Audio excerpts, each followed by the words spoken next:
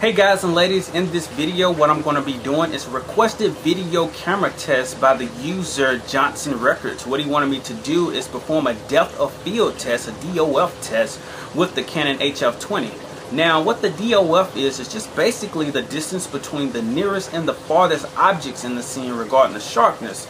So looking at this picture here, you notice that my face is really the focus of this shot, but in this test, I'm going to get a little bit closer. If you can remember back to when you've seen images that have different objects in them, and the image in the front may look more sharper and crisper, and as soon as you look at that image, that's the first thing that you notice, and everything in the background is really blurry.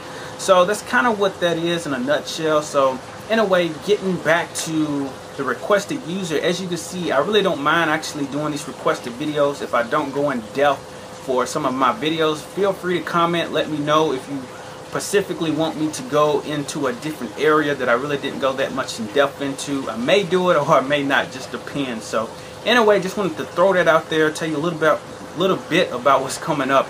But anyway, enough talking. It's very hot and I definitely need to get this test done, so here we go.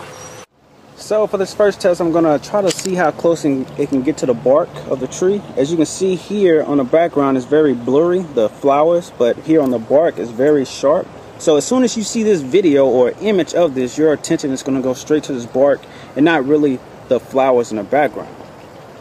So just wanted to point out exactly what I'm testing here.